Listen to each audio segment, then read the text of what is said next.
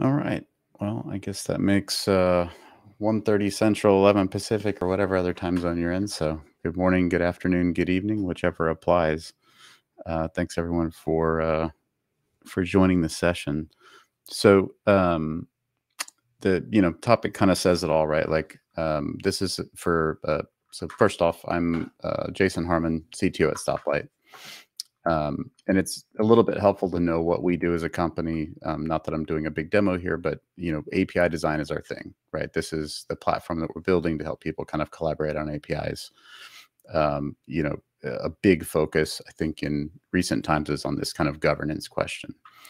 For me specifically, I'm CTO at Stoplight and head up our engineering and product teams, as well as covering some of the security and IT aspects. One of the things that really brought this talk together, and this is really a summary in many ways, a reflection of the last few months of launching our API Intersection podcast. So if you haven't, just look on any of the podcast platforms. It's published everywhere. But we'll get into a little bit more of what that's about. I've worked on APIs for the majority of the last 10 years.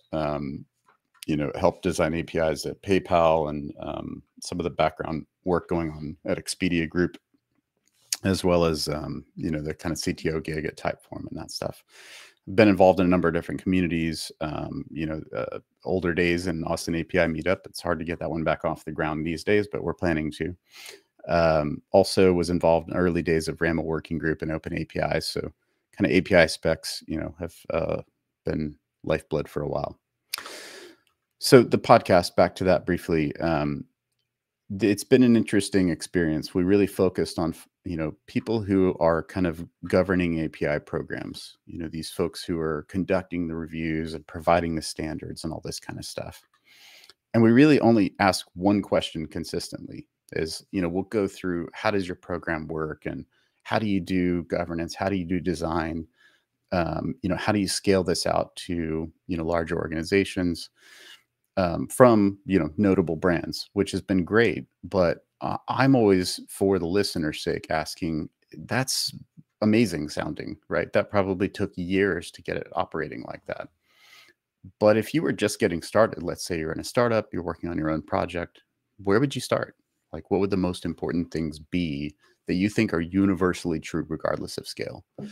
And it was honestly for us at Stoplight, it was in a lot of ways to find out, are there any significant consistency of practices going on, or are there folks doing things very, very different? And the truth is, we found incredible consistency in the span of about 10 episodes. The answers were one of a very short list every time. And so I wanted to kind of share that back here and summarize what we've learned from this kind of first, I guess, dozen episodes or so. So that gets us into kind of the meat of the content here, and trying to kind of be a little bit pithy on these sections and get you thinking big, because we're not going to get into a lot of tech stuff here exactly, and that's what's weird about APIs at scale. So as George Herbert said, good words are worth much and cost little, and this is really just to say one of the first things folks pointed out every time is have some kind of defined vocabulary for your platform. The idea that you can go and design an API, which is, in many ways a collection of terms, without understanding what are your terms, you very quickly get into squabbles over the meaning of things and misunderstandings about different understandings of what words mean. My favorite example I've shared on the podcast a few times at Expedia Group when I was there helping with their API platform is, what does an itinerary mean? That word has no one meaning when you look across different lines of business.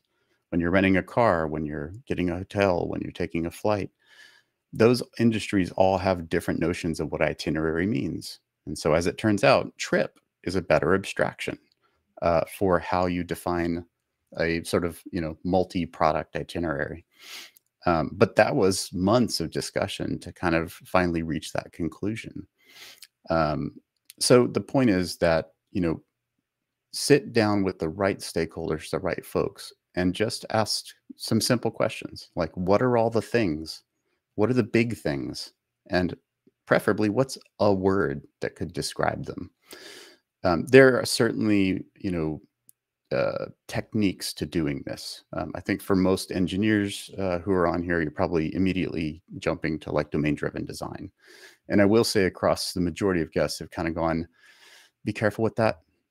It's a little too like close to the metal, right? A little too implementation driven, and can sometimes get you into implementation squabbles, which shouldn't be the point of defining what do we do. Business capability modeling, I think, has picked up steam as kind of a one more inclusive way to do it, because your business folks can be involved and not feel intimidated by the arcane rules of DDD, right? And the bit that I'm saying here within business capability modeling of use language that customers would understand is probably the most important facet of this. And in many ways, this is just a very deliberate expression of customer centricity, is let's draw a picture on the wall of what our platform does. And if we showed it to customers, would they recognize it, right? Would they say, yes, that's my things? That's really what you're trying to get with this sort of exercise. And I will say, normally with this sort of thing, I would say, here's where you would go to look at that. And clearly I could shill for Stoplight here. But the truth is, in many cases, something as simple as a marker board, or in virtual world these days, I tend to lean on things like Miro, pretty much get the job done to get some basic understanding going.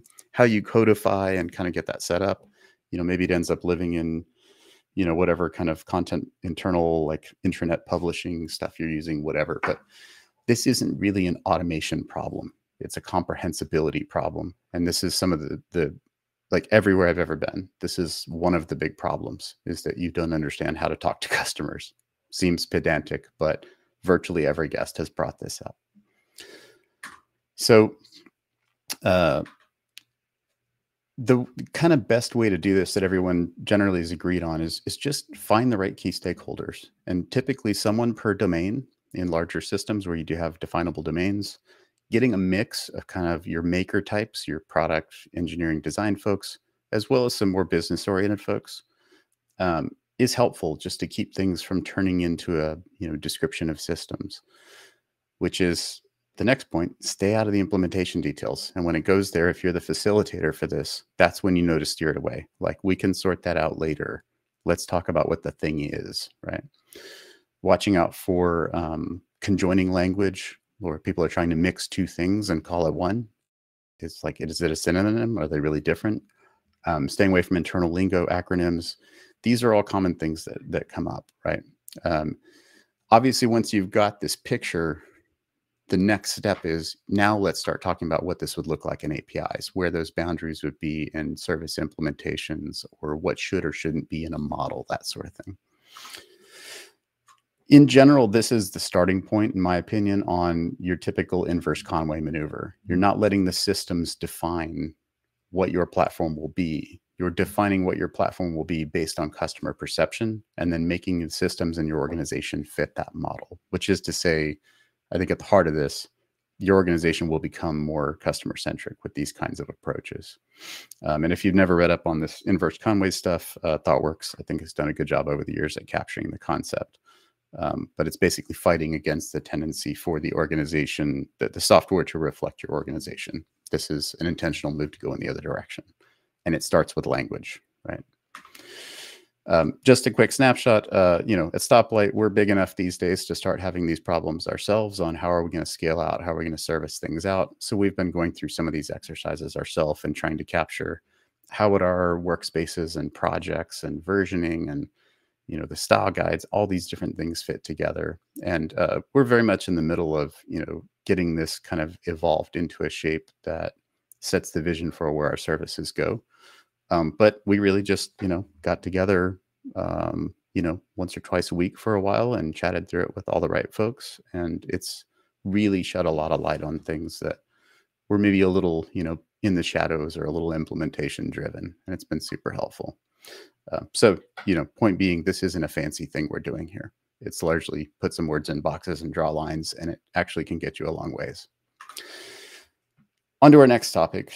Again, starting with a pithy quote, that success lies in a masterful consistency around the fundamentals. And this is from somebody who, speaks to leaders and that sort of thing. And this is really just, to draw on the fact that consistency is part of, that's really what makes a bunch of APIs feel like one platform, is consistency and design. The way to get there, and this is actually probably one of this probably should have been number one if I went back and tallied it up, but it just went off a gut. Maybe it was number two. Either way, a lot of folks pointed to have a style guide, right? And if you have a style guide, you should take a look at automating as much of that as you can. So the simple version of this is, look at how you do conventions and agree on what they are. So, do you use spine case or, snake case in your path and parameters and those kinds of things? Have that discussion, have that debate, and then record that and never speak of it again, right? Design it once, have a convention, and apply it everywhere.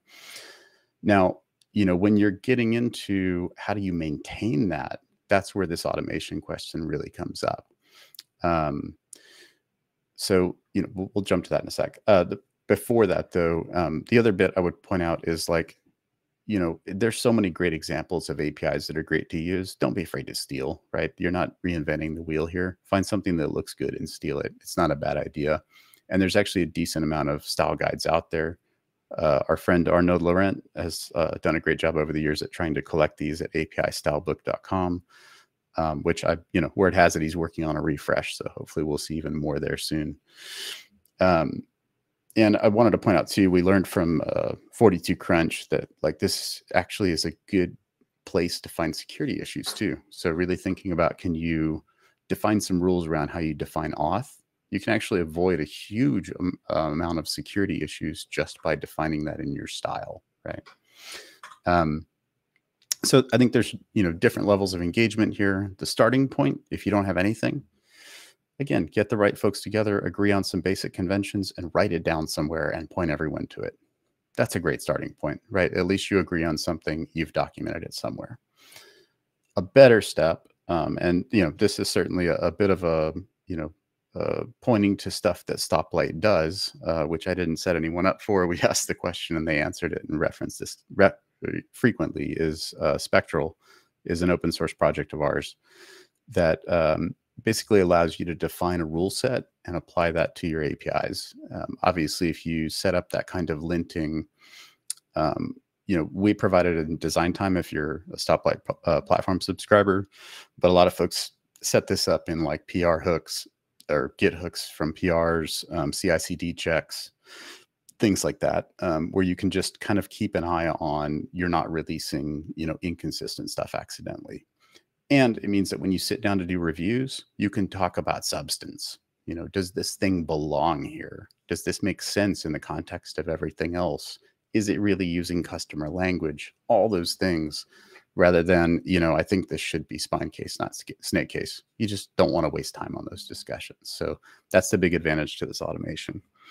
And we've got that out there for you.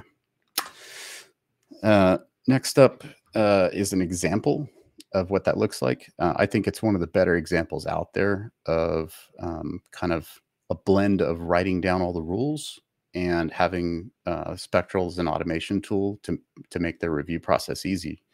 So if you just go to Adidas's GitHub, you'll see their API guidelines out there. I think it's a great example of what good looks like, and kudos to them for sharing it publicly. So, I would certainly encourage you, if you have these things, don't be afraid to share them. I think there's always stuff that you want to keep internal, certainly around auth and some of those things.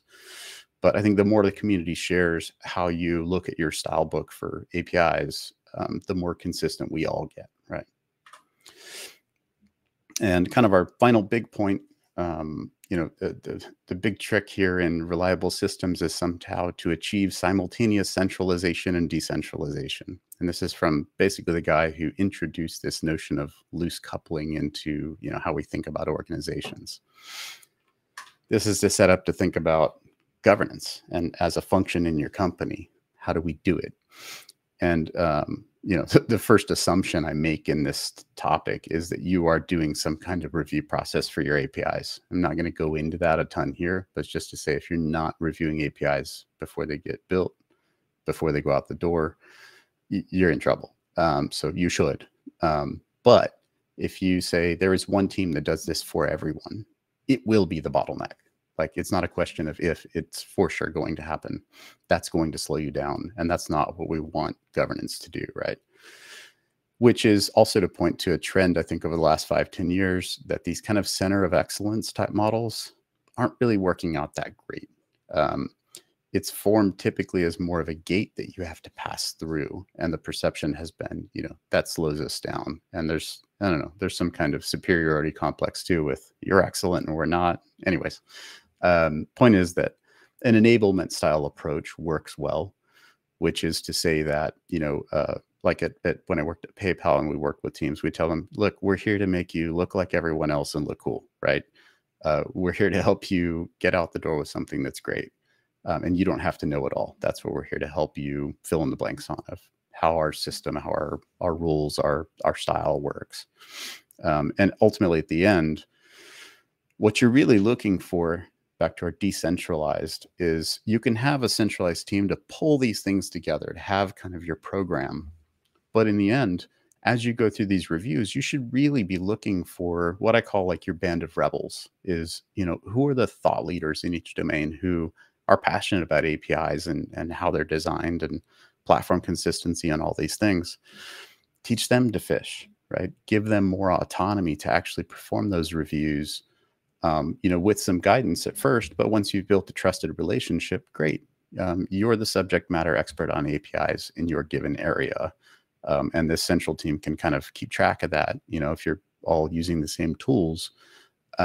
But you don't have one group that everyone has to rely on. And then your domain experts are the ones who are learning APIs, and it just becomes part of what you do. And those central folks become curators of kind of what is our style guide, what are our standards, that sort of thing. A little more practical stuff that I think popped out that weren't as big of themes. One is that this kind of mocking approach, mocking and documentation really are complementary in some ways. But the first is make sure that you're documenting something about your APIs when you're in abstract design.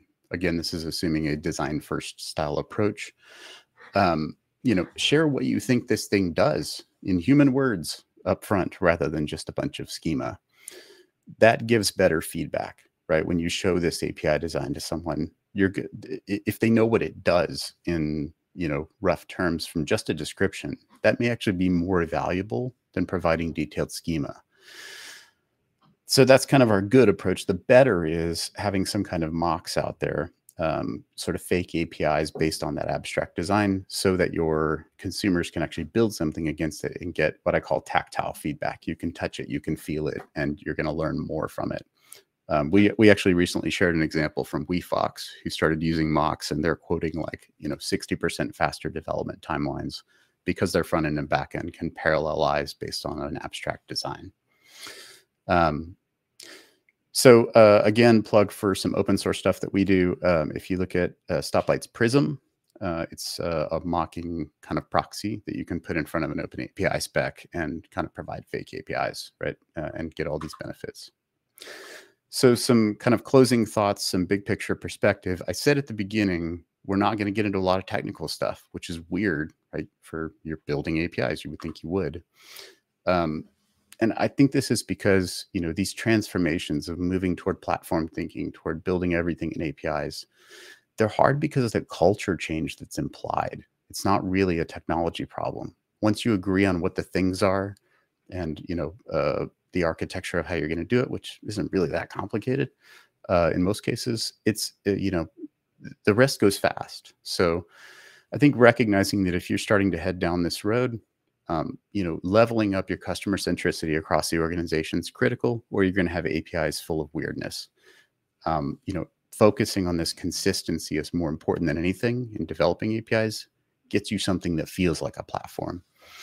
I'm certainly, Stoplight as a company, and myself included, we're big adherents of design first, meaning design the API before you build it, so you don't have rework. You can parallelize, you have awareness, and that you're building it, so you don't have duplication of effort.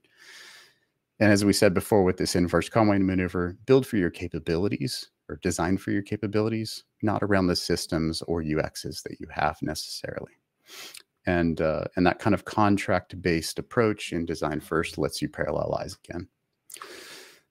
So that's all I got. So I guess that puts us into kind of our Q&A room, which I'll go peek. Looks like we don't have questions yet. And I also think we're up on time here shortly. But feel free to dump your questions in the Q&A tab, and I'll see if I can answer with, if you're not jumping to the next session already. So I'll look through the list here and pick on somebody that I know is noisy and always has questions, which, by the way, I like. Let's see. We'll look in chat anyway, since there's no Q&A. All right, here we go.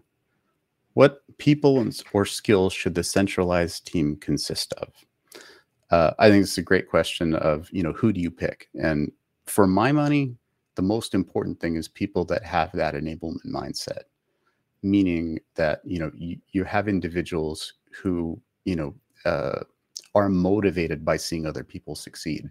Certainly you end up with folks with good leadership skills to some extent and good communication skills, obviously. But it's really just the way that people approach the authority that they've been given, that they're using it to enable other people. That's the most important.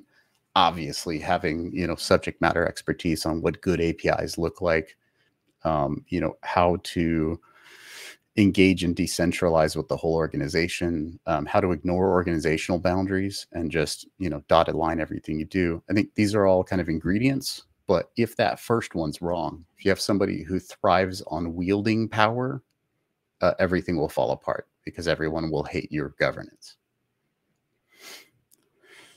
Oh, I like that line from Terry here. Be a coach, not a dictator. Yeah, it's perfect. I always said, like, if you could be king for a day, what kind of king would you be, right? And there's certainly power in those reviews. Let's see. If no other questions, I'll take the chance to ask how you guys intend to build canonical masking into your tools from David.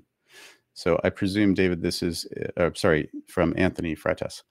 I assume this is a stoplight question. Canonical masking, maybe a better description would help. We do some level of part of what you might be referring to is like this ability to kind of share models between APIs, and when you do share them, mask them.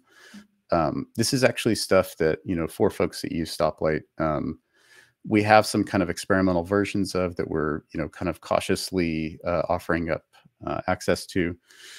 Yeah, trimming properties from models when we reference. Yeah, so when you share some model, you might want to only include certain properties of that model given that reference. So we do actually kind of quietly, secretly support it. So if you're using Stoplight, reach out and we can talk about maybe toggling you into that. But that is all just to say that's stuff that isn't that far on the horizon for us. These are things we're testing out with closed audiences now.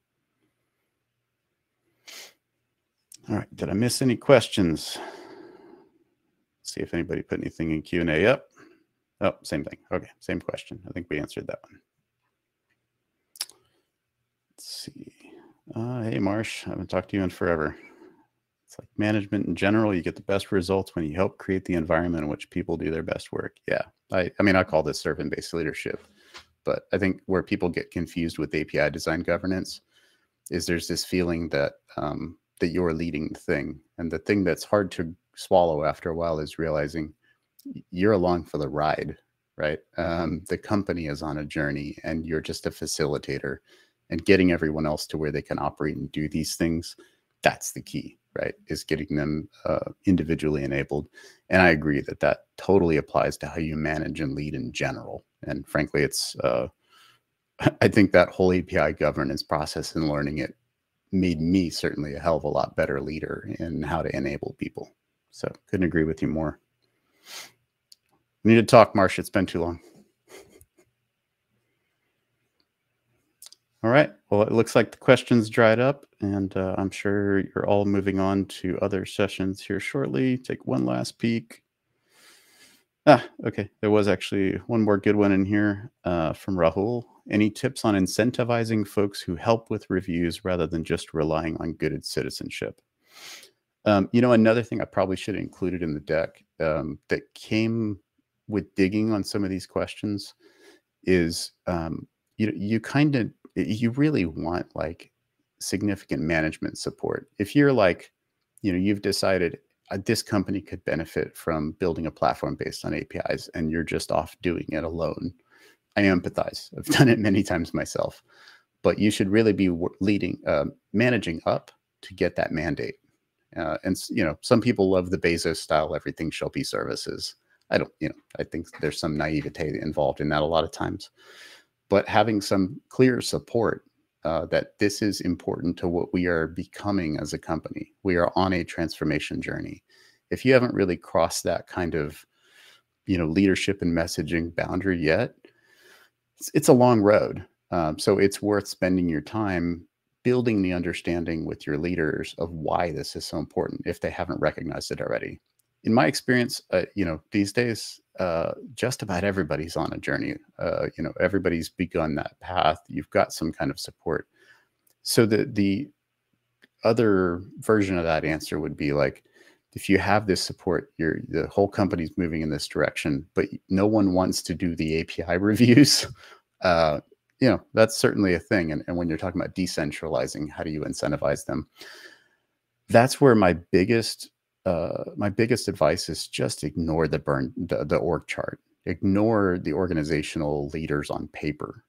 You have to go find who is the thought leader on APIs in that given area, because they're dying to be given the authority to help everyone, right? And again, you want to make sure they have the right mindset.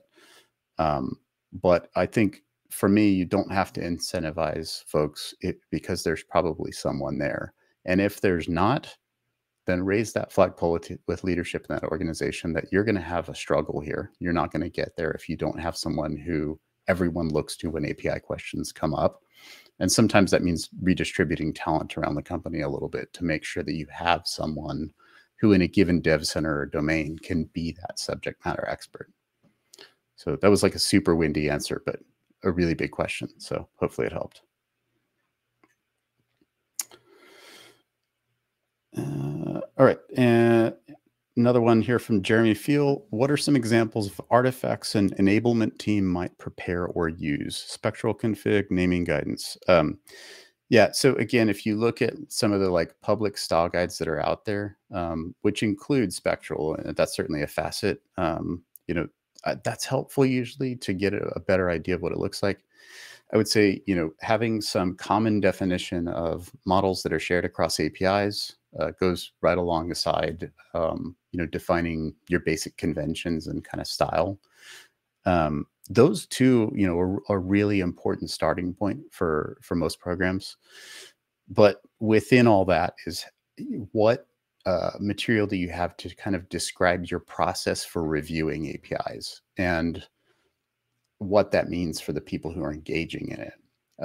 So a lot of people will think, if I don't pass my review, I can't go to production and you're going to delay my project. And that may not be true in your given context. It could be that you're scoring this up and having a maturity that you've evaluated and that there's a minimum required, but you have to explain those things. So I think process documentation, some form of style guide, and some understanding of what are common models that would apply across the board. An example being like, we only describe contacts with this universal contact model that works well with our, geolocation and, address verification systems or whatever.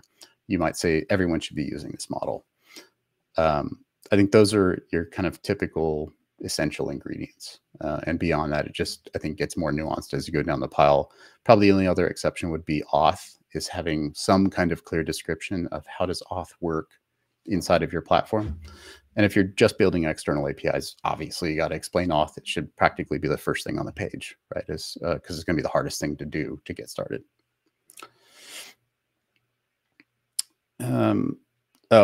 Great note from Martin here on example code, for sure. I think that's universal across the board.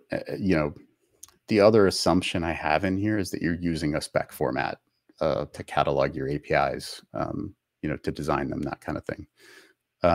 Which, if that's true, those things allow you to do examples and all that stuff, which also implies you should be generating your documentation from those specs. So, I probably make a bad habit of assuming everyone uses APIs and uses Open API to document their REST stuff, and generates documentation from it. And so sorry if I'm a little myopic there, but it's what everybody does now. So cool. Well, I think we got all the questions answered. Chris asks, is visually diagramming with relationships of schema models on the radar for Stoplight? Within the platform, we do have some level of this, not as a modeling tool per se, but actually for kind of an inference thing. So you can see basically references of like a tree of your models for the given API that you're looking at, which will give you an idea of where is that model shared in other APIs, stuff like that. So we do some level of kind of visual modeling. The idea of defining like your universal language or your grammar or whatever you want to call it, I would not say that that's like firmly on the near term for Stoplight, but it's definitely a thing that we know happens before people design APIs, and I think is front of mind for us when we think about our overall customer journey. Is are they coming in the door with an understanding of that language or not? There's certainly a question of, is that something we should be building or someone else? But we know it's a problem. We know it's there. Frankly, there's so many other things that we can do to help get programs up and running, healthy and fast, that that are much more technical and automated, that we can build software for clearly. I think this one, like a marker board, does such a damn good job. I don't know that I want to build a thing that that counters that. So squishy answer, but that's what you expected. All right. I think we got it all done. So thank you, everybody, and have fun in your next sessions.